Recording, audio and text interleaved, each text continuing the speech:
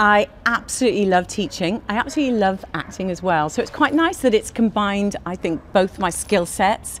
I love it, absolutely love it. I love working with the students. That's the favourite bit. Not so sure about admin stuff and getting up to date with all the COVID policies and all of that. But when it comes to the teaching, I adore it. Ironically, I came here as with a scholarship. I managed to get a scholarship.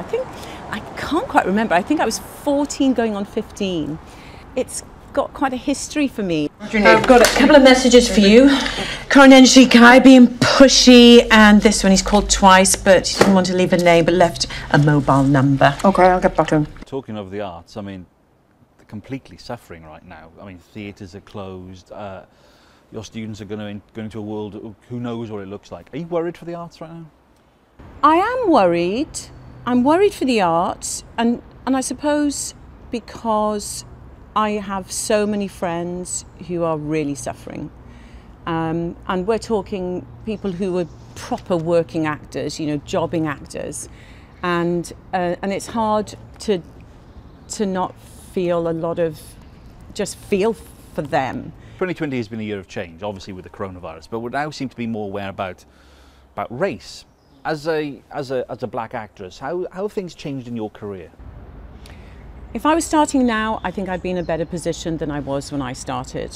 Our stories are being told, there's much more representation, which has always been a bit of my bugbear. You know, back in the day, you wouldn't have had so many people of colour as an actor. Do you think you missed out on some big parts because of the colour of your skin?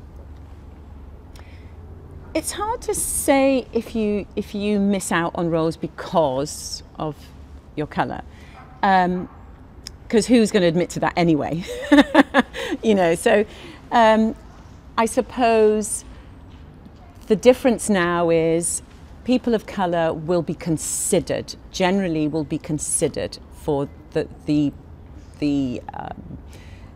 big headline parts in a way that I don't think, even if it was unconscious or conscious, they would have been considered, or I would have been considered. But now I think for everyone, generally,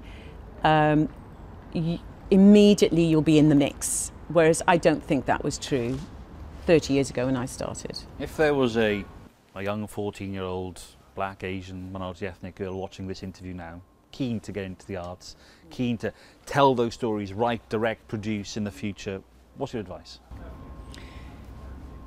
My advice would be to be who you are and not to change to fit in. Be absolutely who you are, because your story is unique, it's important as a cultural contribution. Be very positive in your experiences. Don't leave your experiences behind.